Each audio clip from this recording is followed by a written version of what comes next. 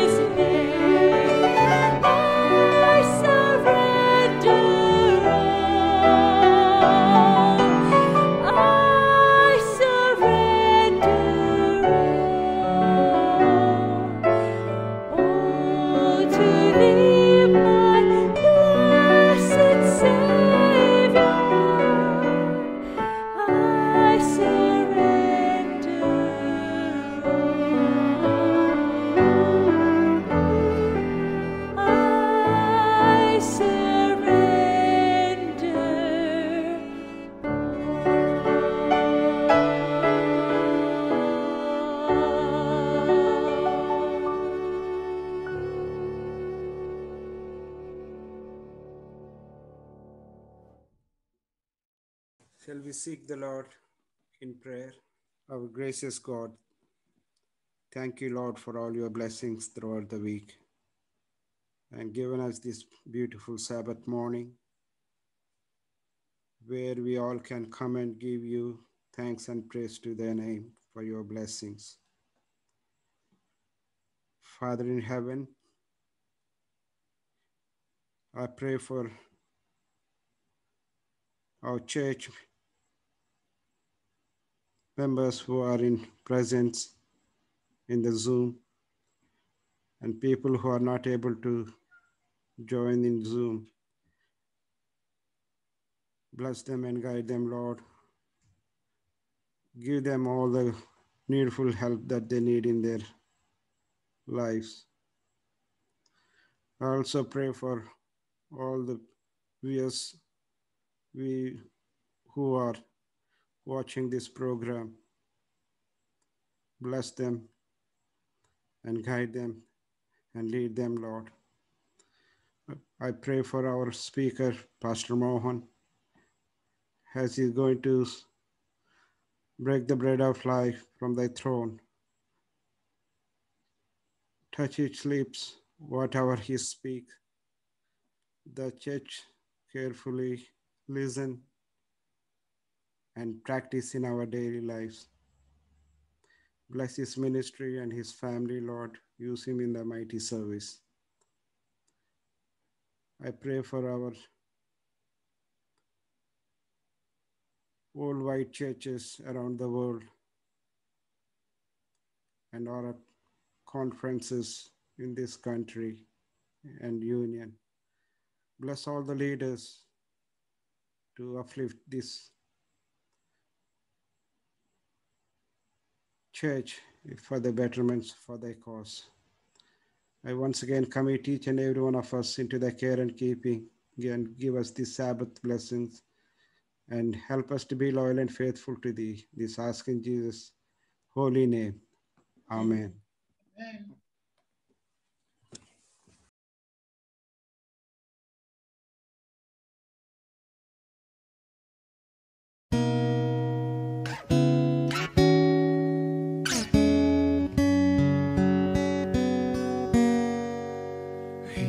Giveth more grace when the burdens grow greater. He sendeth more strength when the labors increase. To added afflictions he addeth his mercy. To multiplied trials, his multiplied peace. His love has no limits, his grace has no measure, his power has no boundary known unto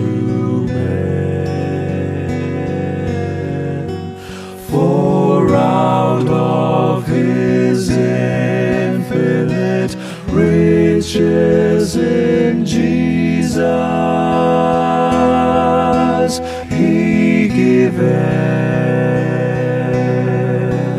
and giveth and giveth again. When we exhausted our store of endurance, when our strength has failed ere the day is half done, when we reach the end of our hoarded resources, our Father's full giving is only begun. His love has no limit, his grace has no measure. measure, his power has no boundary known unto men. For out of his infinite riches in Jesus, he giveth and giveth and giveth again. His love has no limit, his grace has no measure, his power has no boundary known unto men. For out of his infinite riches in Jesus, he giveth and giveth and giveth again.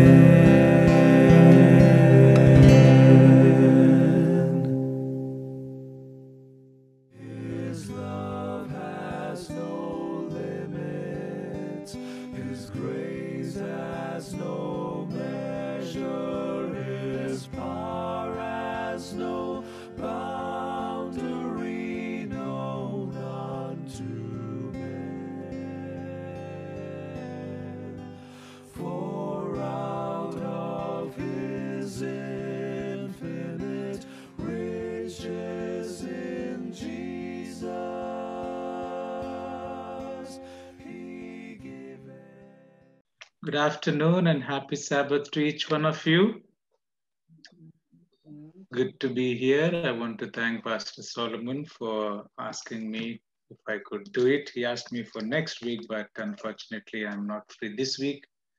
I'm free, so I said I will be able to do, and thanks for accommodating my request of time and date.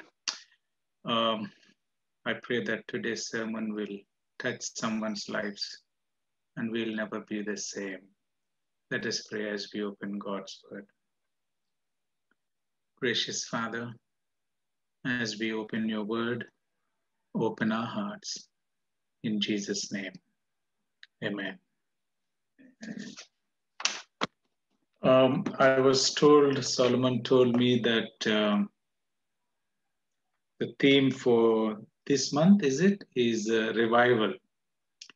I think that's a wonderful theme, to be able to think of revival, which is so important for us who are living in the last days. I've entitled my sermon this morning as Revival, the Greatest Need of the Church and the Individual. Revival, the greatest need of the church and the individual. I want to read a passage from Sister White from the book True Revival, page 91. True Revival, page 91. It says, a revival of true godliness among us is the greatest and the most urgent of all our needs. I want you to get this statement. The revival of true godliness is the greatest and most urgent need of all our needs. Do we truly believe that? Is revival necessary for us? Do you feel that you need to be revived? Some of us have been in the church by birth, from birth. Some of us came halfway. Some of us have stayed for years and years. Is there any difference in your life? Do you feel revival or you feel everything is fine? Ellen White says that true godliness, a revival of true godliness is the most and the greatest important, urgent need of the church. Why do you think she has to say that? Because if you read scriptures, turn with me to 2 Timothy chapter 3. Please turn your Bible, 2 Timothy chapter 3.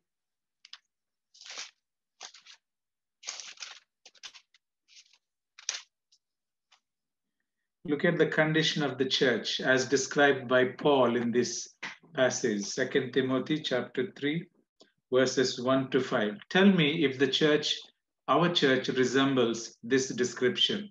Chapter 3, verse 1 to 5. But know this, in the last days, perilous times will come. For men will be lovers of themselves, lovers of money, boasters, proud, blasphemous, disobedient to parents, unthankful, unholy, unloving, unforgiving, slanderous, without self-control, brutal, despisers of good, traitors, headstrong, haughty, lovers of pleasure rather than lovers of God. Verse 5. Having a form of godliness, but denying its power, and from such people turn away.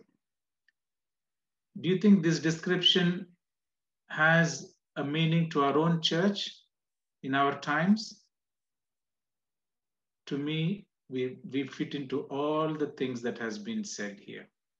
Therefore, there is a need for a revival in our lives. 200 years ago, a Scottish preacher and a hymn writer by the name of Horatius Bonar, this is what he said. I looked for the church and I found it in the world.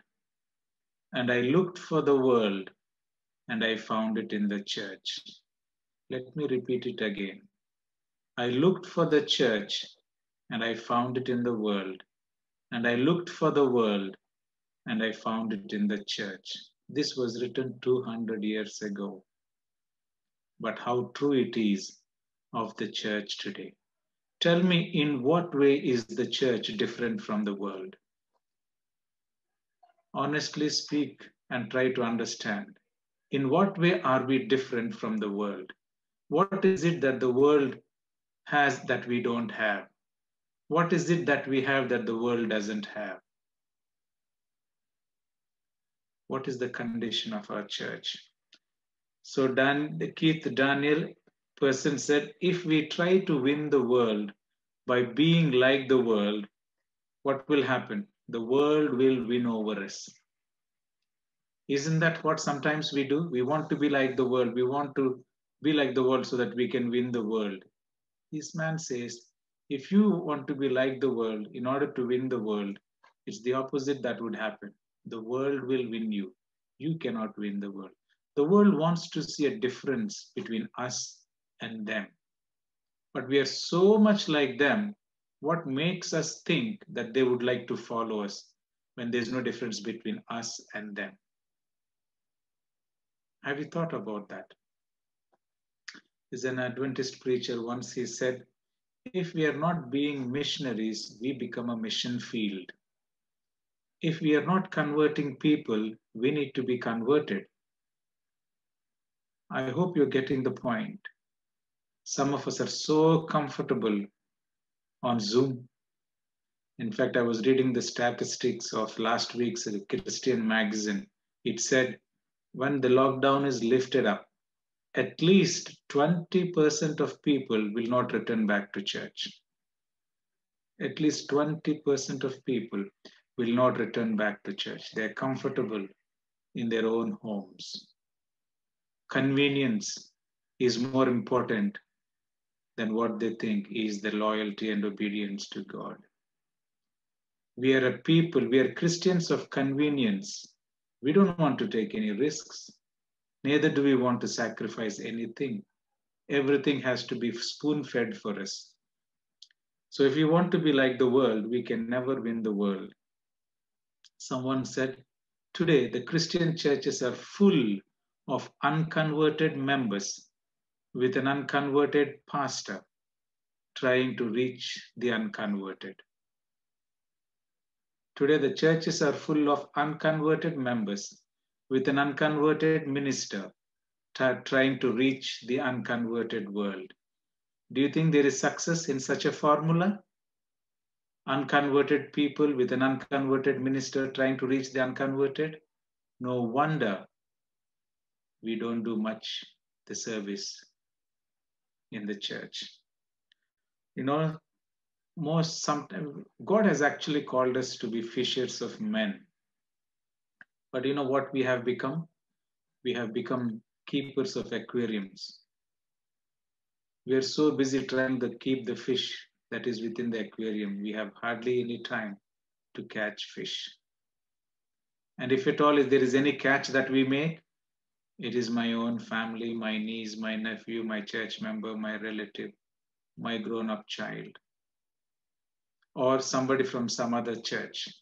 We just steal sheep from that church and this church. But do we truly convert people who do not know the love of God? Have we have that burden to do something for God? Today's sermon is a bit hard, but they're the reality. I hope you will understand. The greatest problem in the church, as I see as a minister I've been pastoring for the last 23 years of my life, one of the greatest challenges I have seen, which is common to every church that I pastor, and I believe it is common to all the churches, is the unity in the church. We lack unity. The longest prayer that Jesus ever prayed when he was upon this earth is recorded in John 17.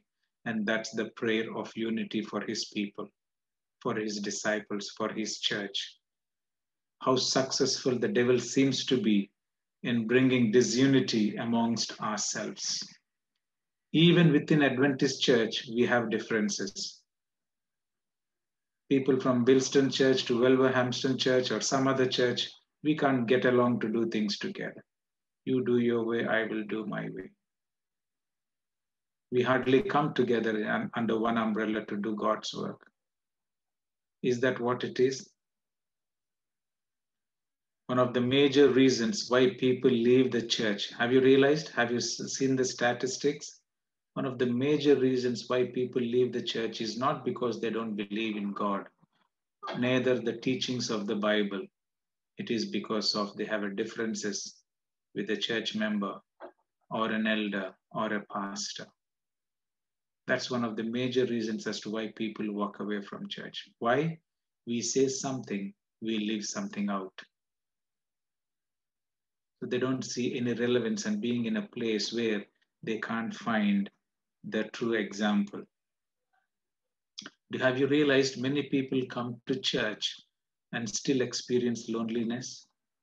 They sit among people and they're still lonely. In fact, I was talking to somebody, and many people, if they have an issue or a problem, they would rather confide with an outsider or a work colleague who is not a church member or somebody outsider than to a church member, because it's very difficult to keep confidentiality within the church family. We break it, we spread it like wildfire.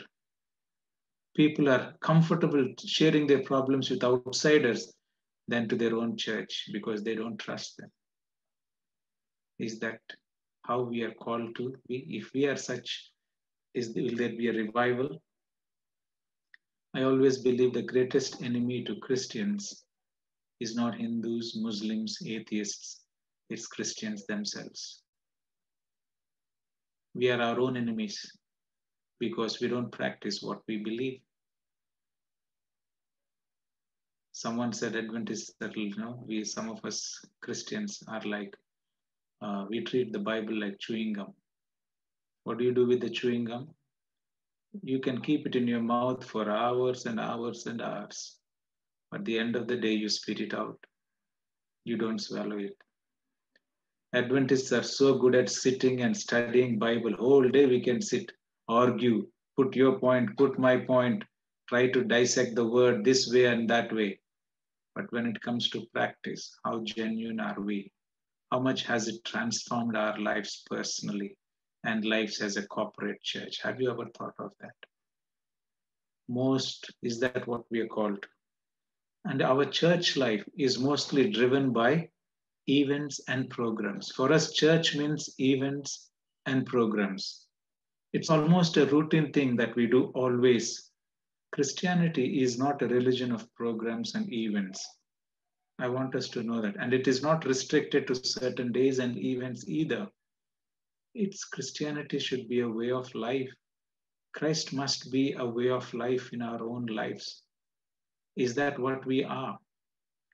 It is possible to come to church on a Sabbath and go through all the programs and still not meet Christ personally. I remember reading a story about a boy. There was once children's program. It's a children's day. Every child have given their best, and it was a wonderful day. He went back home that evening and he knelt down by his bedside and said, Lord Jesus, we had a wonderful Sabbath today.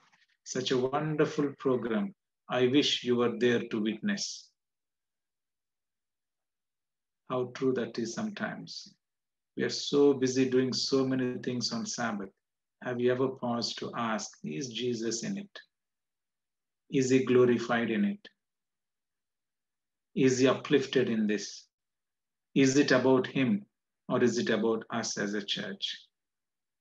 Is it a program or is it a way of life that we have chosen to be children of God? Have you thought of those things? Someone said we are playing church or we are doing church. We are not being church. Are we playing church? Are we doing church? Or are we being a church? Someone said, if you were to be removed from your locality as a church, will the people around miss you? I don't know about your place, but here in London, where I pastor, if we were removed today from the place where I am right now, the community will rejoice because they will not have no more parking problems. We are no more occupying their spaces, no nuisance. We come on a Sabbath with nice dress, happy smiles, and for the rest of the week, they don't see us. In fact, one church, they thought every Saturday there's a wedding in this church, they thought. What a testimony. That's all we are. If there's a funeral or a wedding on a Saturday, that's all the neighbors knows about us because we look so smart on that day. And the rest of the week, we have nothing to do with our communities. What kind of revival are we talking about? When do we open our eyes to see the reality of your own condition and the condition of the church? We are so comfortable doing the little things that we do and to say, oh, yes, I'm doing my best for my master. Is that what we are? Is that how we are called to see ourselves? Let me read a statement from Ellen White. She says, not all are converted in the church. This is a scary thing for me. There are persons in the church who are not converted and who will not unite in earnest prevailing prayer. Are you one of them? Do you know yourself? How faithful are you to the Lord? How true you are to your conscience? What do you do when nobody's watching you? Just to come on a Sabbath with a suit and a hand in hand with your spouse or children and sit and preach and teach and do. You think that's what is Christianity all about? If there was a prophet amongst us who can read every thought, every motive, and come and sit with you and tell you who you are, would you have the courage to sit in front of him and allow him to reveal yourself who you are? How nicely we wear a mask as though all is well and pretend and even preach like me that all is well. Is that how we are? Is that what we are called to be? She also says we have far more to fear from within than from without. Some of the dangers we have to face is not from the outside world, right within us, the slackness, the sluggishness, the uneasiness, the convenient Christianity that we have adapted ourselves. Those are more dangerous. Like what Jesus said to his people, what goes inside a man is not what defiles him, but what comes out. Pride, jealousy, hatred, envy, malice, lust. These are the things that nobody may know about you, but those are the ones that destroy your soul, that destroy my soul. What kind of revival are we talking about? Are we really serious about revival in our lives, or is just a program that we do every month and tick box and say we have done these many programs? How many sermons have we been hearing from week after week? How much of change has they brought in our lives? Have you thought of that? The church is called to rise above its stagnancy right now. What is revival? Revival and reformation are important, and they're important ingredients to a church life. Revival signifies a renewal of spiritual life, a quickening of the powers of mind and heart, a resurrection from spiritual death. That is revival. Reformation signifies a reorganization. Once you revive yourself, there must be a reorganization of change in your ideas, in your theories, in your habits, and in your practices. That's what she says in Review and Herald, February 24th, 1902, Sister White. Revivals must bring deep searching of our hearts and humility within oneself. You know, some of us are lulled into false revivals. A profession of the truth places men in the church. Listen to this, please. A profession of the truth places men in the church, but this does not prove that they have a vital connection with the living vine. You can be a member of the church all your life, pay your tithe, keep the Sabbath, and still be lost. That's why she says in True Revival, page 50, a profession of the truth places men in the church, but this does not prove that they have a vital connection with the living vine. How do you know whether a person is genuine or not in the church? She says, a rule is given by which the true disciple may be distinguished from those who claim to follow Christ but have not faith in him. What's the rule? The one class are fruit-bearing, the other are fruitless. How much are you fruit-bearing within your own life, within the sphere of your life? That is a litmus test, whether you're a genuine believer in Christ or not. Pretending. Most Christians pretend. As I said, we all wear a mask. We look different from outside. We are something else different.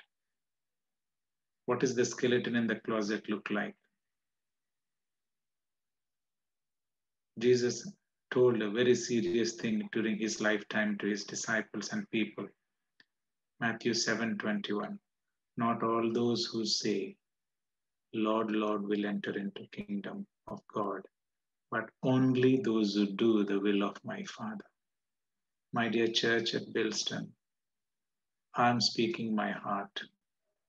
I'm speaking for myself as a minister, and I hope you will take my message positively today.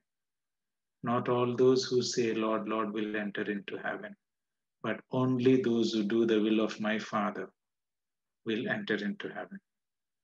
Do you know something? There are people who preached in his name, who did miracles in his name, who cast away devils in his name. And when the Lord comes, the answer of the Lord to them is, I don't know you. Can you imagine? To me, to be a pastor of a Seventh-day Adventist all my life. And when Christ comes, all that I hear from him is, I don't know you. I may be telling I preached in Bilston Church, I did this, and yet the answer is, I don't know you. Is that possible to preach in God's name, to do miracles in his name, and still he doesn't know me? Let me ask you a question. How many of you know David Beckham? Raise your hands. Let me see. Are you all with me? Yes, at least, yeah, let me thank you. How many of you know Queen Elizabeth? Yeah. How many of you know Donald Trump? Yeah. The next question is, does Donald Trump know you? Does David Beckham know you? Does Queen Elizabeth know you? Now, this is the point I'm trying to say. It doesn't matter whom you know. You may know all three of them, but what matters is, do they know you? Can that be said about us between our relationship with Christ and us? You say you know Jesus, but the question is, does Jesus know you? Does he really know you? How can, if he knows me, how can he say when he comes the second time, he would say, I don't know you, even though I preached in his name, I cast away devils in his name, I baptized people in his name. Yet the answer is, I don't know you, because I have not really been converted. It is possible to be a member of a Seventh-day Adventist church all your life, go through the emotions of church life, Adventism, and still be lost. Please, I beg with you this morning, live intentionally. Pause a moment and think, where am I in my life and in my walk with the Lord right now? Don't do the tick box ministry. I went to Sabbath, I paid my tithe, I didn't tell a lie, I didn't commit adultery. It's not what you don't do that matters. What you fail to do is what matters also. We are so good at defending ourselves. I'm not this, I'm not this, I'm not this. But have you considered what you're supposed to be and you are not? What was wrong with the fig tree that Jesus had to curse it? You think it was bearing some poisonous fruit instead of figs? No. The simple reason is it has no fruit in its season. It appeared as though it had fruit, but when Jesus went closer, it was deceptive. There was no fruit. Are we sometimes like that? We appear as though we have the fruit by the way we talk, the way we dress and behave outside, but deep inside, as Jesus said to the Pharisees there, rotten bones, whited sepulchres look so clean outside, but inside is all rotten bones. Can that be said about me and about you? Have we given time to search our hearts to know what we are? So that is key. I'm so happy you choose this theme, revival. Let me illustrate how you can experience revival with a beautiful story in the Bible. It's a very famous story.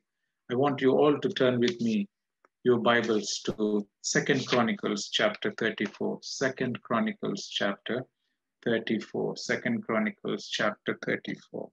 This is a beautiful story about Josiah, one of the kings of Judah. 2 Chronicles chapter 34. I would like to present 8 points from his life. If you're writing down, do write down. If not, you please. If you're serious about revival, if you want to see that today's message is not any other sermon that you want to listen and then feel good about it, I want you to take these points and see if there is some lack in your life that if you could put things together. Turn with me to 2 Chronicles chapter 34, where the story of King Josiah is there. Let's see. Verse 1. It says, Josiah was 8 years old when he became king, and he reigned, how many? 31 years in Jerusalem. In other words, how old was Josiah when he became a king? It said he was only 8 years old. Just day before yesterday, that was Thursday, I celebrated 8th birthday for my daughter, the last one, Rosanna. I think she sang in your church once, if I remember. She just turned 8 last Thursday. We feel she's so innocent. She doesn't know so many things. She hardly can handle herself.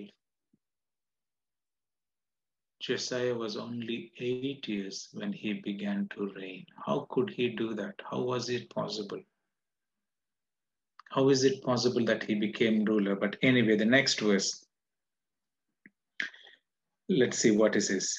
Verse 2. And he did what was right in the sight of the Lord and walked in the ways of his father David. He did not turn aside to the right hand or to the left. This is what I want you to see from verse 2. There are 3 things, the 3 things that verse 2 highlights about Josiah. Number 1, he did what was right in the sight of the Lord. Have you seen that? If you want a true revival in your life, get this please. Like Josiah, you need to learn to do what is right in the sight of the Lord. You know, today's mindset, postmodern people, I will do what is right in my sight. You may not like it, you may not approve of it, but that's your opinion. But as for me, I like it. I will do it. Your opinion is different to my opinion. Your morality is different to my morality. You keep yours, I will keep mine. This is the attitude. Now, I'm not talking about the world. Right in the church, we have our own attitudes, our own morality code. It says Josiah did not do what he felt was right. Get this point. He did what was right in the sight of God.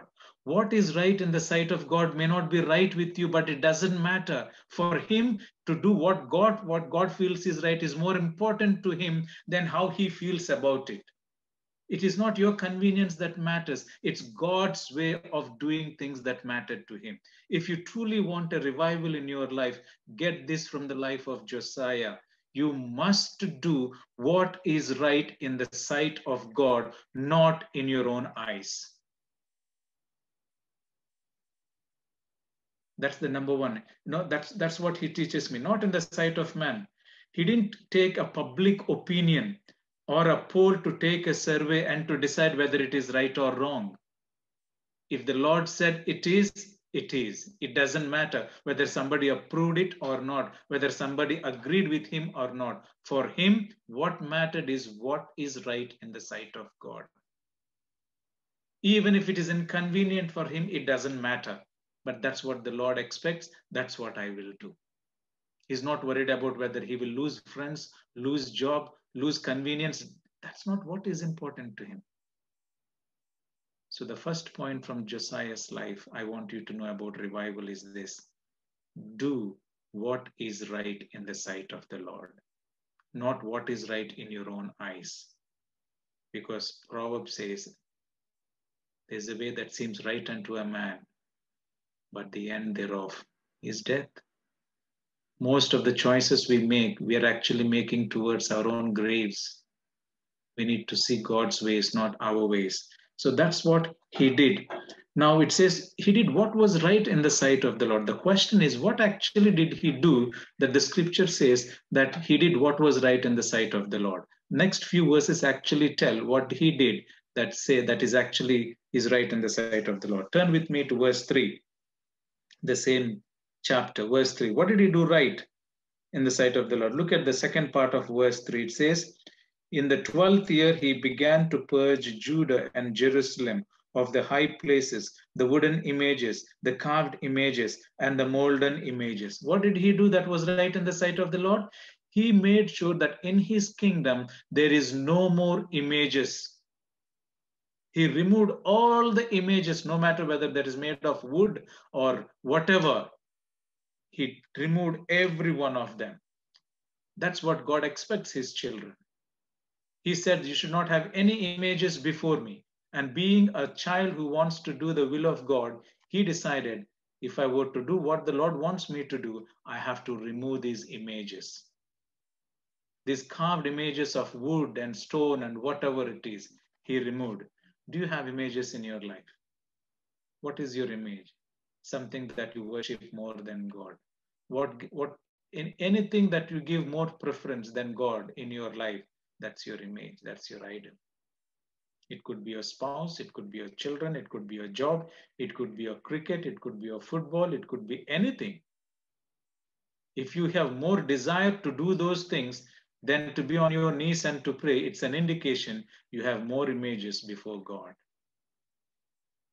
That's a litmus test for every Christian. We feel so tired to pray and come to church, but it doesn't matter to go for a recreation or something, even if I were to drive for 2 hours. That shows where your heart is. So first thing he did was, he removed all the images. What else did he do? Verse 4. They broke down the altars of the Baals in his presence, and the incense altars which were above them he cut down, And the wooden images, the carved images, the molten images, he broke in pieces and made dust of them and scattered it on the graves of those who had sacrificed to them. Look at the kind of revival he brought. First, he removed all the images. Second, he took out the idols of who? The Baal god. From whom? From his own people. God's chosen people are worshipping Baal god. So when Josiah came to the throne, he decided that he would do what was right in the sight of God. And to do what was right in the sight of God, the first things he did was to establish God's authority on his life and in the life of his nation. As a result, he removed the Baal god and his images. What did he do with them? It's amazing. Look at the last part. He broke them into pieces and made them into dust and scattered it where? On the graves of those who have actually sacrificed them. In other words, he actually killed those people who were making sacrifices. That's what revival for him was. He did that. What else did he do? Look at verse 5 to 7. He also burned what? The bones of the priests on their altars and cleansed Judah and Jerusalem. In other words, whoever was the priest who was offering sacrifices to the Baal gods, he caught them together, he killed them, and he burned their bones because he wanted complete revival of what God intended. It says he did what was right in the sight of God. What else he did? He did it throughout his country. Look at verse 7. When he had broken down the altars and the wooden images, had beaten the carved images into powder, and cut down all the incense altars throughout all the land of Israel, he returned to Jerusalem. In other words, only when he finished completely eradicating images and idol worships and Baal worship did he return back to his palace. That's why it is said he did what was right in the sight of God. So my dear church, if you want a true revival in your life and in the life of your church, do this. Number one, do what is right in the sight of God, not your opinion, not others' opinion, but God's. God's way is the only way for true revival. Second, the same verse. Let's go back to verse 2, 34 verse 2. It says, and he did what was right in the sight of the Lord. That's part 1. Number 2, in the same verse, and walked in the ways of his father David. What is the second thing he did? It says he walked in the ways, or he walked in the ways of his father David. Now I want you to see this. Who was his father?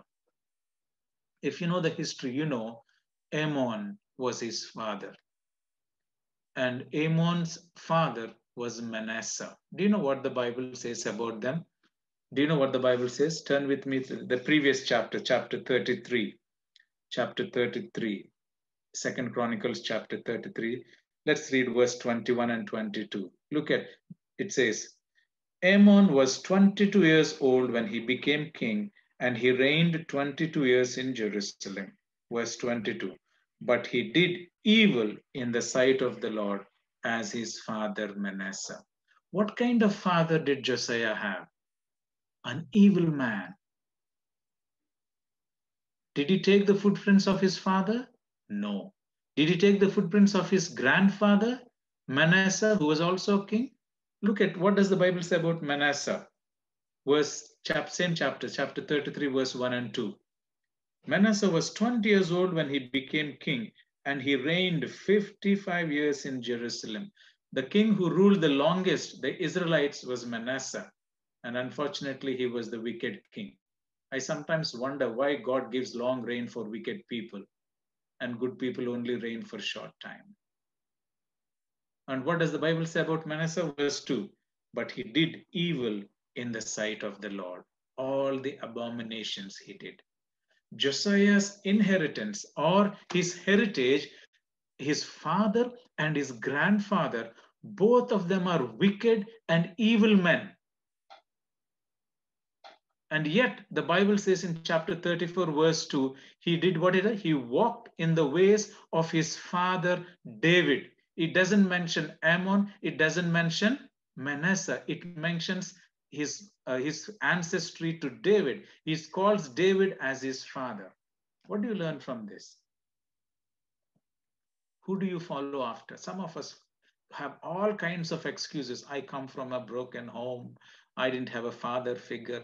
I grew up in an abusive home. What do you expect from me? This is what is has all sorts of things. What should Josiah say then? Having a grandfather who was wicked, having a father who was evil, and yet he says he didn't follow the father's footprints, neither the grandfather. He followed the ways of his ancestry, David. Who do you follow? Some of us are so quick to follow those people that destroy our lives. Some of the examples that we follow, some of the celebrities we follow, some of the passions we have is to follow these people who have no morality and ethics. They seem to appeal to us more than those godly people. Josiah, even though young, he chose to follow the ways of his ancestry, David, King David, rather than follow. So we have no excuse to say, I grew up in a broken home. I grew up with a single parent. My neighborhood is all drug addicts. So what can you expect from me? No. Josiah teaches us that we have to walk in the ways of those who have good reputation, those who can show us the right path. The choices you make determines the path also you take. That's what he did. What is the third one? The same verse. First, Second Chronicles chapter 34, verse 2. The first one is he did what was right in the sight of the Lord. The second, he walked in the ways of his father David. Third one, look at what he says in the same verse. He did not turn aside to the right hand or to the left. What is the third thing he did? He was not wavered, or he was not disturbed by any distractions. He chose to have focus in life.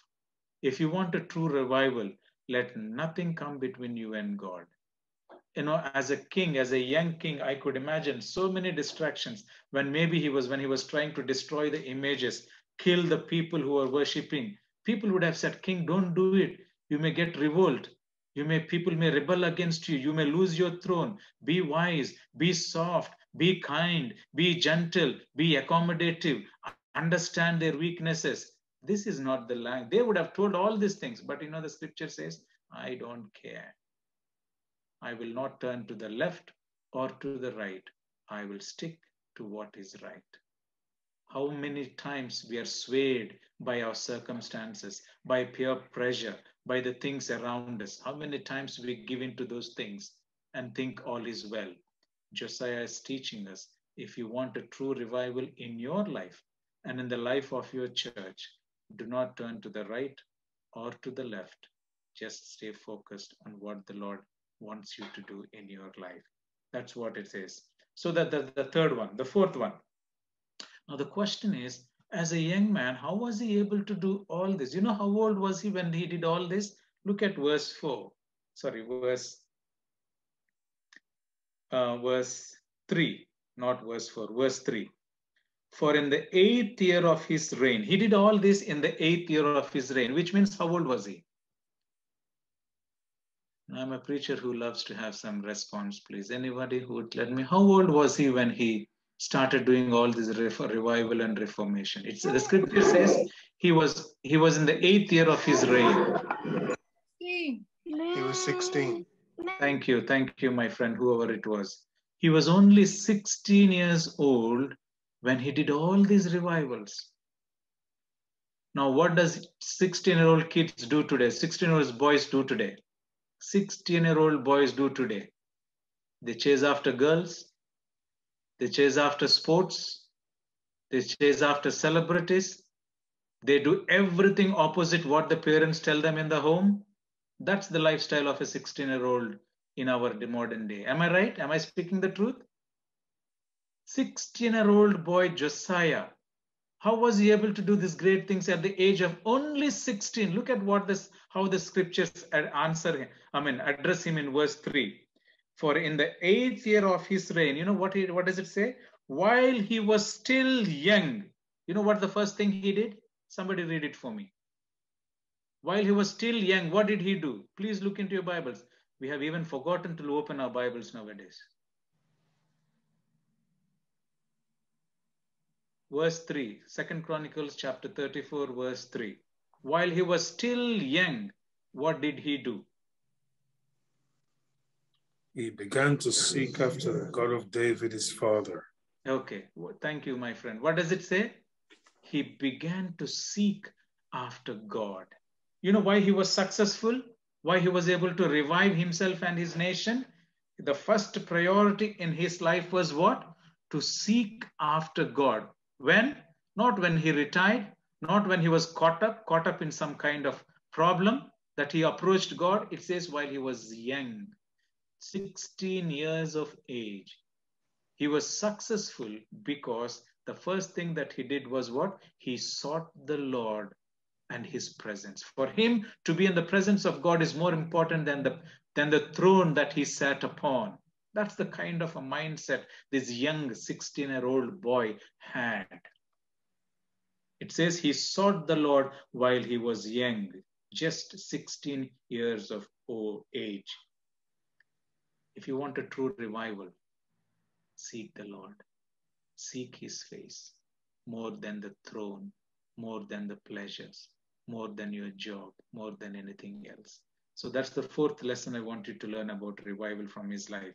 The fifth one, let's turn to verse 8. So he sought the Lord when he was 16 years old. He did what was right in the sight of God. He followed in the footprints of his ancestry David. And he did not turn to the right or to the left. We got that. What's the fifth one? Turn with me to verse 8. Verse 8 of 2 Chronicles chapter 34. In the 18th year of his reign. When do you think that is? What year? What was his age in the 18th year of his reign? What was his age? When he purged the land and the temple, 26. he sent. Sorry, somebody saying? 26. How old was he? 26. 26. Thank you. At the age of 26, look at what he did. You know what he did at the age of 26? He repaired. If you read the whole chapter, he saw that the house of the Lord was in ruins. In other words, by the time he came to the throne, remember, his grandfather ruled for 55 years and his father ruled for how many years? 22 years. 55, 65, 75, 77 years of evil rule by his father and grandfather. During these 77 years of rule, you know what happened? The temple was closed. True worship was lost. They were worshipping idols and images and all. So what did he do? The fifth point, verse 8 onwards, it says, he repaired the temple. He repaired the temple. If you read carefully, he calls the Levite, the governor, and he calls the high priest, Shaphan and Hilkiah. And then he says, get into the temple and repair it. That's my priority. My dear friends, do you want a true revival? Repair the temple. Which temple? Not Bilston Seventh-day Adventist Church. There is a greater temple than that one. Which is it? Your body. You yourself is the temple of the Holy Ghost. Is it defiled? Can the Holy Spirit come and live in your heart happily? Is it clean enough for him to live? Your thoughts, your actions, your motives, how are they? Who are you in your privacy? Who are you in your public life? Are they two different people or it's the same person?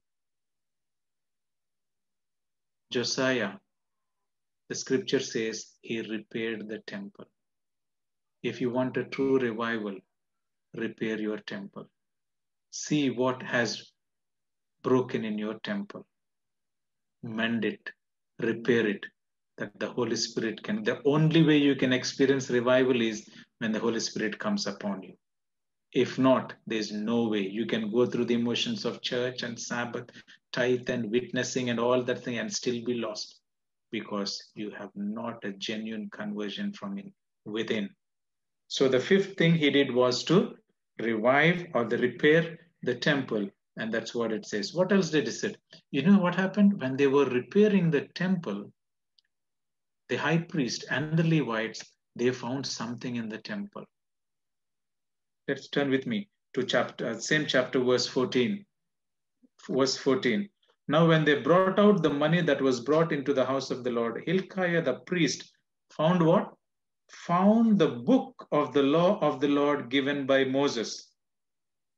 So as they were repairing the temple, they found the book of the law of Moses in the temple. So what did the high priest and the Levite do? They immediately brought it in front of the king. Read verse 18. Then Shaphan, the scribe, told the king, saying, Hilkiah, the priest, has given me a book. And Shaphan read it before the king. I want you to picture this. As soon as he came with a book in front of King Josiah, and he said, look, we were repairing the temple, and in the temple, we found this book. And you know what Josiah said? What? Read it for me. I want to listen. My friend, it's not Psalms 23, 6 verses. It's not Psalms 117, 2 verses that you read for your morning devotion. It's not your WhatsApp message that you serve as your devotion and go rush to your work. The book of Moses is a long book. Josiah patiently listened to every word that was being read because he wanted to know what the word of the Lord says. So what's my sixth point? He read the word of God and he waited on the word of the Lord. And when he heard the word of the Lord, when he heard what the scribe was reading to him, do you know what he did? See the next verse. Verse 20, then the king commanded Hilkiah, Ahilam the son of Shaphan, Abod the son of Micah, the scribe, and Asaiah, servant of the king, saying, go inquire of the Lord for me and for those who are left in Israel and Judah concerning the words of the book that is found. For great is the wrath of the Lord that is poured out on us, because our fathers have not kept the word of the Lord to do according to all that is written in this book. So Hilkiah and the king appointed him to Hilkiah the prophet. What did they do? They went to, he said, go and find out what can be done. So what did he do in the meanwhile?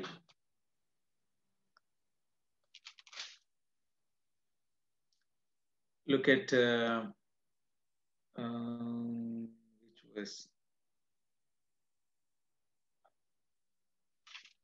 He repented, verse 19, sorry. Thus it happened when the king heard the words of the Lord. Sorry, it's verse 19. Thus it happened that when the king heard the words of the Lord, that he tore his clothes. So when the book was read to him, you know what he did? When he saw how the curses have been pronounced and how exactly these are fulfilling, he realized how serious the life is. He realized how much they have gone far away from God. He was a good man. He did what was right in the sight of the Lord. He shouldn't have done anything, but he repented for himself and for his church or for his nation. It says he tore his clothes and he repented. When he heard what the law of the God is saying, his immediate reaction was repentance, confession of his sins. What about you? You know, every time I really get frustrated sometimes. Every time I preach, people say, Pastor Mohan, thank you. I enjoyed your sermon. I enjoyed your sermon. It was a nice sermon. You think I'm an entertainer that you enjoyed my sermon? When John the Baptist preached, people said, what shall we do? When Peter preached, people said, what shall we do? When Josiah read the law of the Lord, he said, he tore his clothes and repented.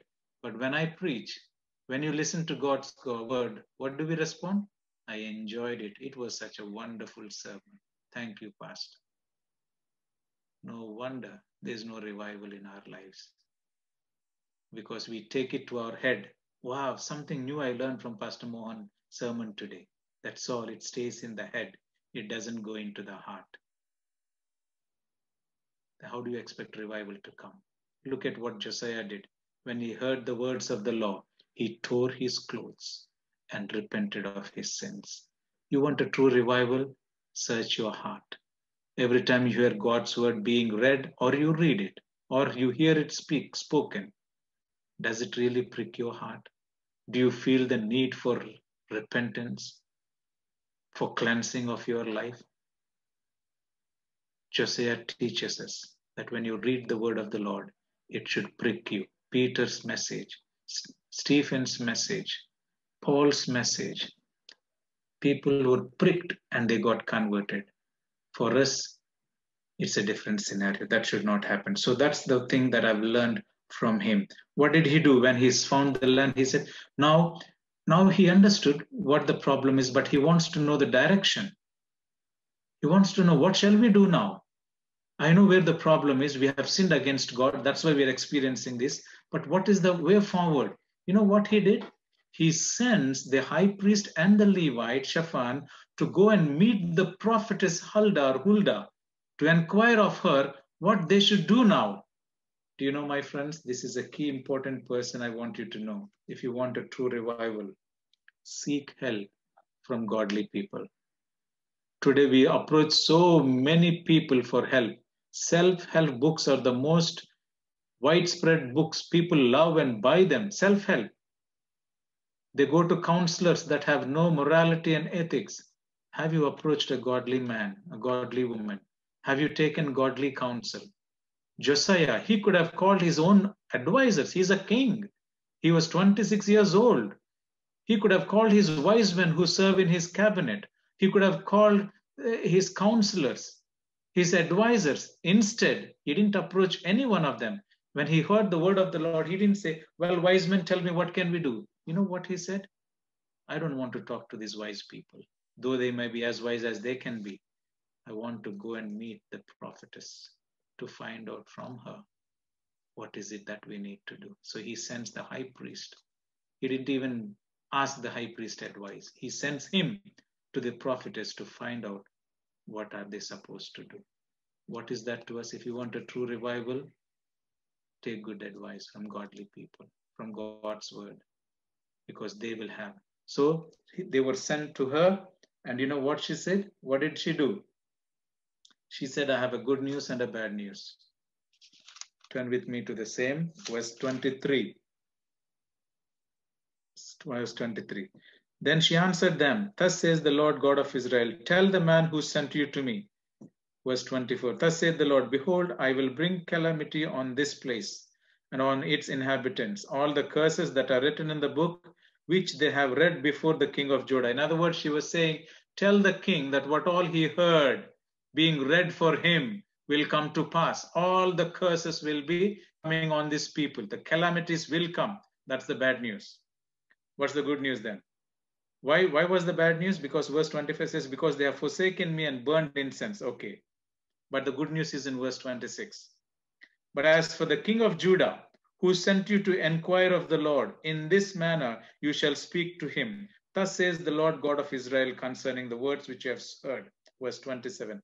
Because your heart was tender, and you humbled yourself before God when you heard his words against this place and against its inhabitants, and you have humbled yourself before me, and you tore your clothes and wept before me, I also have heard you, says the Lord.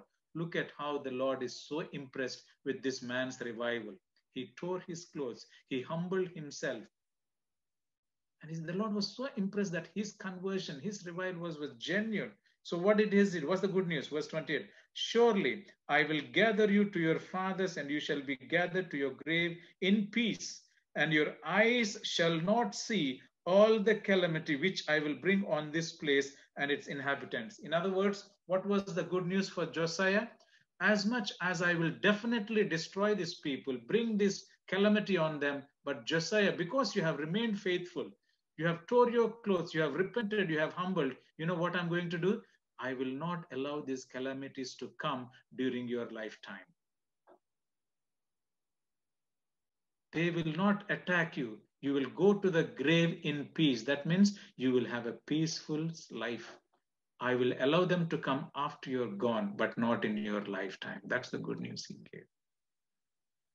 So when Josiah heard that, as much as it was good news for him that he's not going to see them with his eyes, but he still felt bad for what the Lord is going to do. You know what he did the next thing? Amazing. Amazing thing he did. That's my final point. Turn with me. Look what he did. Verse 29 onwards. Look at that.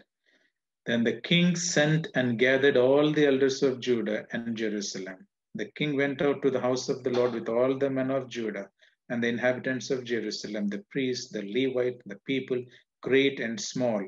And he read in their hearing all the words of the book of the covenant, which had been found in the house of Israel. In other words, he restored true worship. 77 years of worship lost. I'm sure a generation of people would have passed by then. So he realized the only way to revive ourselves, get back to what we are called to be, is to restore a true worship. So whom did he call to restore true worship? Verse 29 says, he first of all gathered all the elders of Judah and Jerusalem. Verse 30 says, he gathered all the people of Judah and Jerusalem, including the religious leaders, both small and great. Everybody, he gathered them together. Verse 30, what does it say? What does it say in verse 30? He read the book in their hearing, made sure that they all heard what the word of the Lord is saying to each one of them. What else do you think he did? Verse 31 is amazing. Then the king stood in his place and made a covenant before the Lord to follow the Lord and to keep his covenants and his testimonies and his statutes with all his heart and with all his soul, to perform the words of the covenant that were written in his book. You know what he did? After reading the whole Torah for them, he himself raised his hands up and said, I make a covenant today that I will keep all the commandments of God, all the statutes of God, all my life. You want a true revival? You need Josiah's spirit. You need Josiah's heart. You need Josiah's covenant. That's the only way you can experience revival in your life. He did not only do it for himself, he gathered his whole nation. For Bilston, it's your whole church. You want a true revival? You must first of all make a covenant to walk with the Lord, no matter what the consequences is, and then call the assembly together and revive the whole church together. That's what Josiah did. Then after he made his covenant, what did he tell his people to do? Look at verse 32. And he made all who were present in Jerusalem and Benjamin to take a stand, so that the inhabitants of Jerusalem did according to the covenant of the Lord, the God of their fathers. What does that mean? First, he made his covenant to follow the Lord faithfully and to keep his commandments, to walk in his ways. And the second, he made all his nation to make the same covenant, that from now on, no more images, no more idols, no more Baal worship. It is God and God alone. Do you want a revival? That's the commitment we need to make for God. Finally, verse 33, look at how it ends. Thus, Josiah removed all the abominations from all the country that belonged to the children of Israel, and made all who were present in Israel diligently serve the Lord their God. All his days they did not depart from following the Lord God of their fathers. How long they remained faithful? As long as he was alive, none of them departed from serving the Lord. And if you know the history, right after his death, they turned back. Sometimes the leadership also matters, how we lead the church towards revival. Finally, you know what the Bible says about this great man? Turn with me to 2 Kings. 2 Kings chapter 23. 2 Kings chapter 23, verse 25. This is what the Bible says about Josiah. Now, before him, there was no king like him, who turned to the Lord with all his heart, with all his soul, with all his might, according to all the law of Moses, nor after him did any rise like him. This is the secret of revival. You want a revival in your life? You want a revival in your church? Follow this principle. Follow this mantra that Josiah is leaving us. What does it say? There was no one like him, what? Who turned to the Lord with all your heart. You want a revival? Like Josiah, turn to the Lord with all your heart, with all your soul, with all your mind. And what else he did? And according to the law of Moses, he followed exactly what the law said, what the commandments of God said. That's the only way you can experience revival. The Holy Spirit will come upon those who are willing to be led by God and his word. That's how his life ends. You know, I read a story about a man called Robert Robinson. He's one of the hymn writers. He's from London here. When he was a young boy, his mother sent him to be an apprentice. But as a young boy, he was into drugs, he was into gangs, he did all sorts of, this is an 18th century story. But he felt so guilty of his life at the age of 20. There was a great preacher at the time by the name of Wakefield. He was preaching in one of the churches. He went to listen to him, and when he heard this sermon, he was so much touched. He realized how guilty he was. He felt there was a revival that was happening in his life. He felt he should be revived. So he gave his heart to the Lord, and at age 22, he became a pastor, a Methodist preacher. And his church was in Suffolk, Middenhall. And then after pastoring for a little while, he went and pastored in Norwich as an independent congregation. But later, so when he joined this church, he realized he has gone too far away from God. He's coming back. He wrote this hymn, "Come thou fount of every blessing, tune my heart to serve the Lord. Prone to wander, Lord, I feel it." He wrote that hymn while he was a young Baptist minister. But after some time, he lost the passion for ministry and he left ministry. He left ministry. And one day while he was in London, at one place, those days people would go on horse carriages to the church. There was this young woman, a rich woman, going to church. On the way, he saw this young man sitting by the roadside. And as she stopped her horse carriage and said, "Young man, I'm going to church. Are you going to church? Church is a bit far from here. If you want a ride, I will give you a ride." He didn't know what to say. He was feeling so guilty. He left ministry. He left everything. He's on the streets again. He didn't know what to say. But the woman's words felt like a solace to his heart. So, "Oh, yeah, I'm going to church. Okay, come, sit on my carriage. I'll take you with me." So reluctantly, he got onto that horse carriage, sat next to the woman, and then woman said, "Man, you seem to be so discouraged. There's no happiness on your face.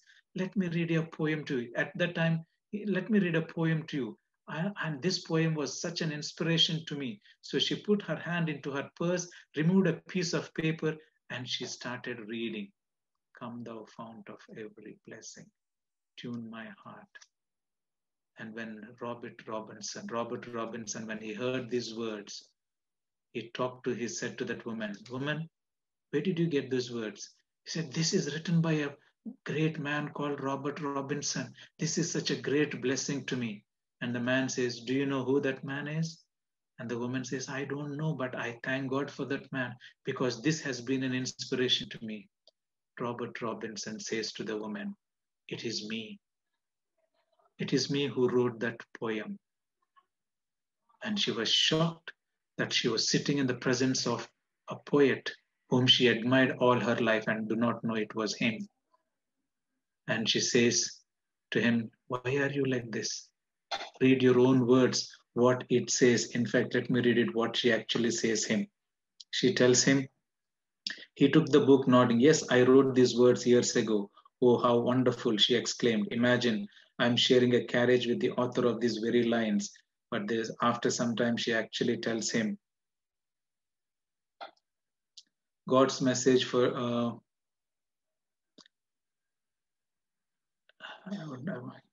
Okay, but the young woman responded by saying, "You also wrote, 'Here is my heart.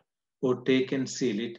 You can offer your heart again to God, Mr. Robinson. It's not too late." That's what she told him. What did she say? "Remember, you said prone to wander. I see that. But in the same poem, you also wrote, 'Here is my heart. Oh, take and seal it.' So, young Robinson, it's not too late. Give your heart to the Lord." Dear church at Bilston, you want a revival? Give your heart to the Lord. Like Josiah, order your life to follow the Lord no matter what the consequences.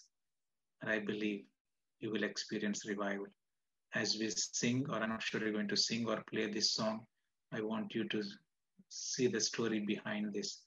And after that incident, Robert Robinson became a minister again. He went back and pastored in Cambridge for the rest of his life. He even wrote books. He wrote many other things. He gave his heart to the Lord. He was revived.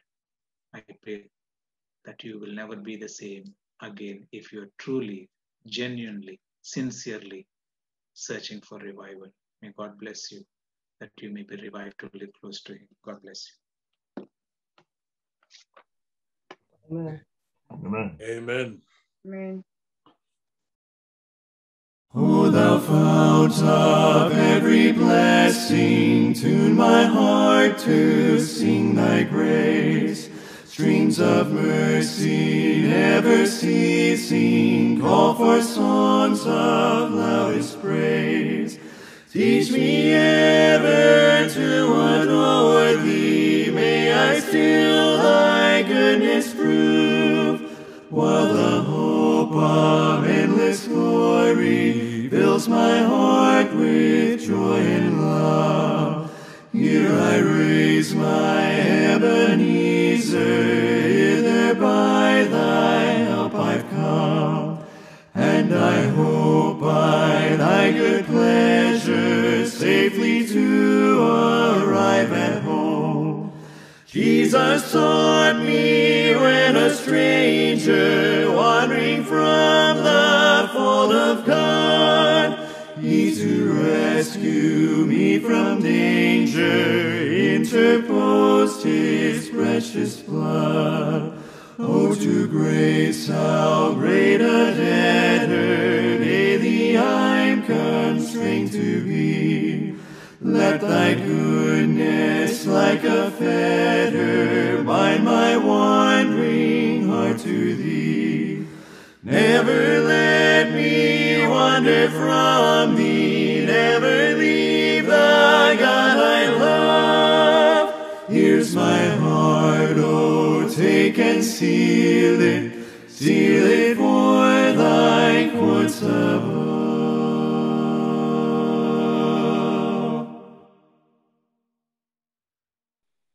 Gracious Father, thank you for speaking to our hearts this afternoon. I pray that this will not be another sermon where they say, I enjoyed this sermon.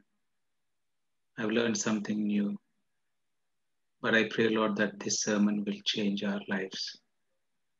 They have chosen the theme revival.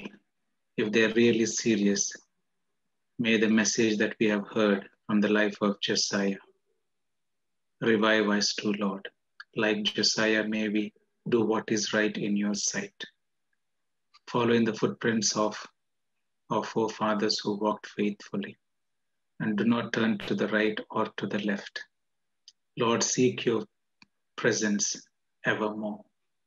Lord, repair the temple of our hearts.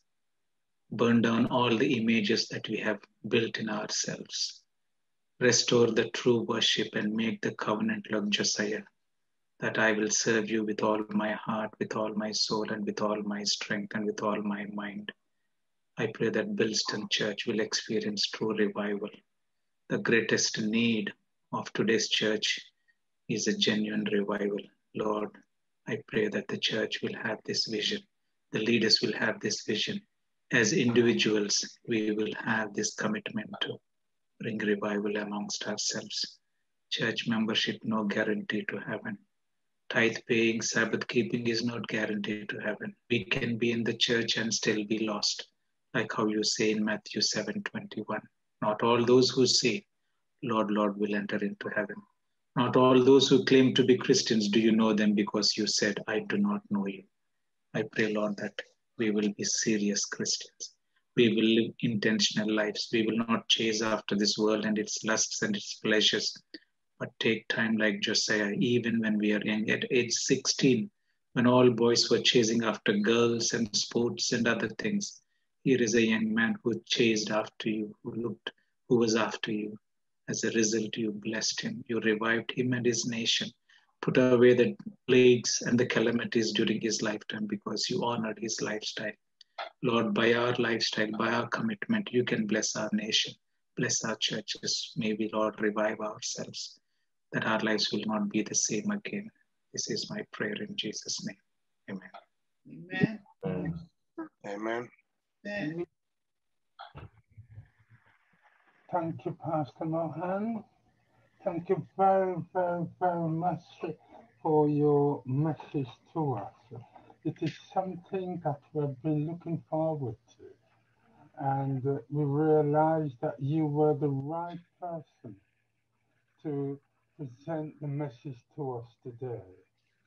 We needed it, and all of us here, we cannot really say that we enjoy it because I imagine all of us was looking within our own self to see what we need to do for the Lord, what we need to do, how we need to get to the point where God wants us and wants to use us for His glory.